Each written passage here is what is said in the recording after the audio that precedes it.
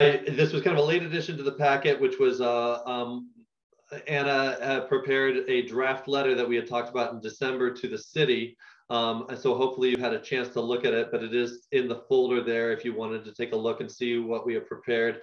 The camp continues to grow and continues to get just more ridiculous and out of hand. This bottom picture in the bottom right here is a motorhome that had tags that have been expired for 5 years or so, Washington tags that have been expired, that just appeared in the middle of the night, backed in here halfway in the street, and the police are, or that they had to come and tow it out of the street because it just stopped in the middle of the street and was just sitting there. I don't know, what was loaded in or out of that and went into the camp, but it's growing and spreading out, and our staff is dealing with it more and more, and it's getting a little out of hand. So I don't know, Anna, if you wanted to talk a little bit about the letter that you drafted, and if board members have had a chance to take a look at that and give any feedback on if you think that we're right on line with speaking for you. Yeah, I would welcome anybody's input. I tried to, the ask is, help us get it cleaned up and restored back to how it was before, the homeless encampment happened. And then, please enforce city's rules, and so that this doesn't happen. And I tried to convey that, of course, we're empathetic to the issue. But that doesn't mean we have to, that it's acceptable. We're empathetic, but it's not acceptable. And I recognize, and Suzanne, I'm sure you guys might both have some comments to this, but there's a shelter in place. It was my understanding that a lot of this stuff was abandoned because the shelter is available currently, but the warming shelter isn't permanent. So I don't know what we can do, but I don't think that this is necessarily the solution. So yeah, please let me know what your thoughts are, and if there's a kinder way to do this, I'm open to it. But I also, the city's rules say no overnight camping, no fire, and I pointed those out. I mean, I think we all, the reason why society works is that we all abide by the same set of rules and they apply to everyone equally. So I don't know, I welcome your thoughts.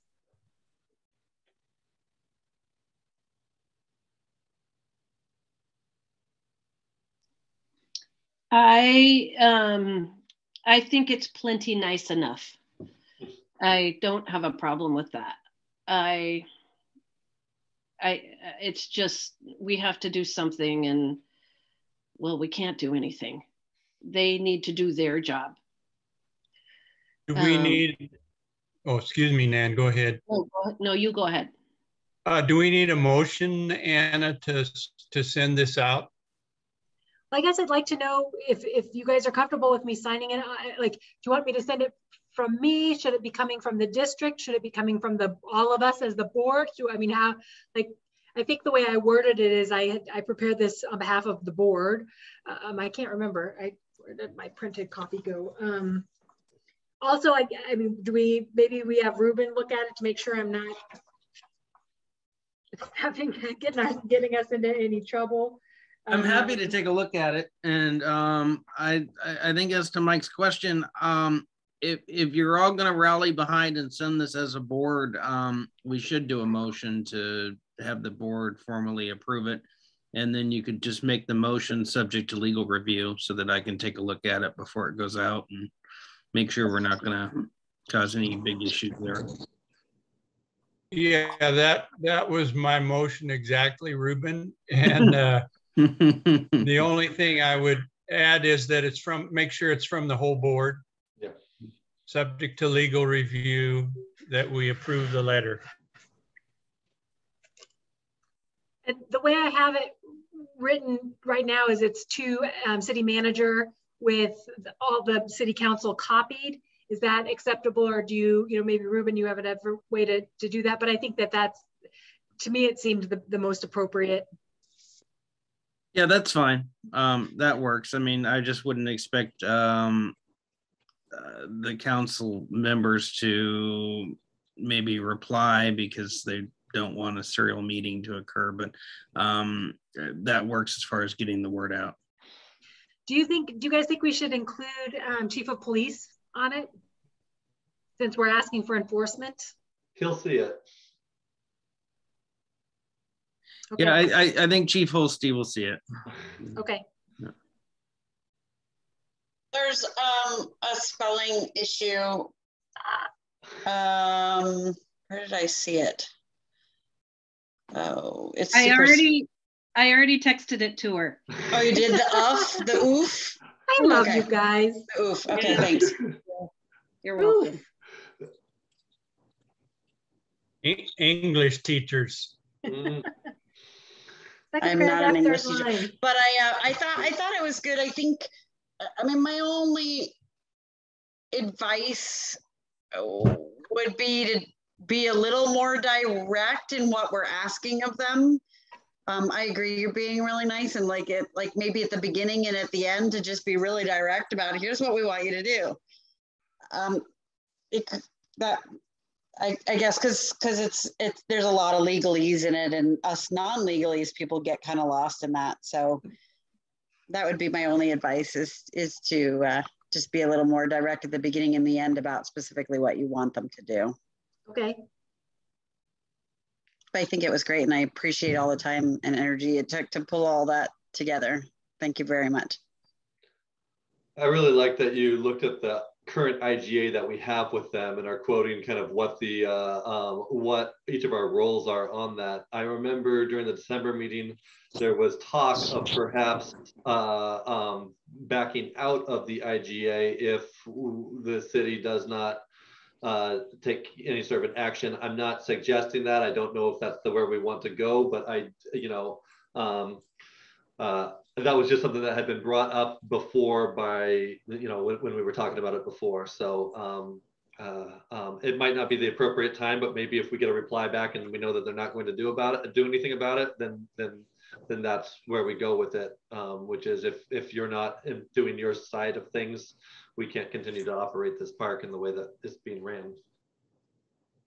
And the truth is, if the argument is that they can't be there because there is another option, the other option is only there for another month, I believe, or less. Well, and then yeah, and the issue is that option is full right now. It's at the maximum capacity. Full, right? There's a wait list. That was why the day the thing opened, before it was at maximum capacity, I wrote a letter to the city asking them to take care of this, and they said we're going to wait and assess. And if they would have done it at that moment, it would have been fine.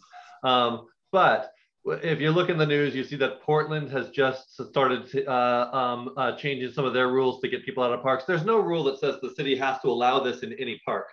The rule is that they have to allow a place, and that they somewhere on their property. There's lots of other properties, and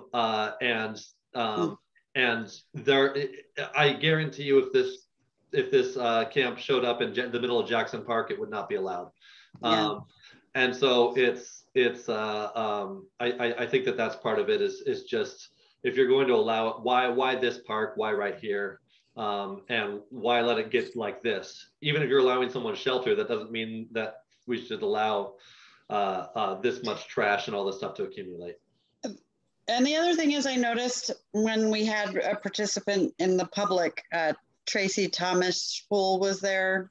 Not sure how you say their name, but I would be surprised if there's not a bunch of people who have kids that enjoy the skate park, or frisbee golf people, disc golf people that would probably rally around starting to make a stink to the city about it. And I don't know if that's our job to do, but maybe somebody, I don't know Tracy, but maybe somebody wants to make. They already have. Oh, okay. Yeah, this has been an ongoing thing, and I can send in fact, when I write Ruben, I can send it to all of you, but there is a group that wrote the city in November, and Dan Kearns, the attorney for the city, did reply to that. and there's some of their justification in his reply on why they had not taken care of it, but we should probably take a look at that too.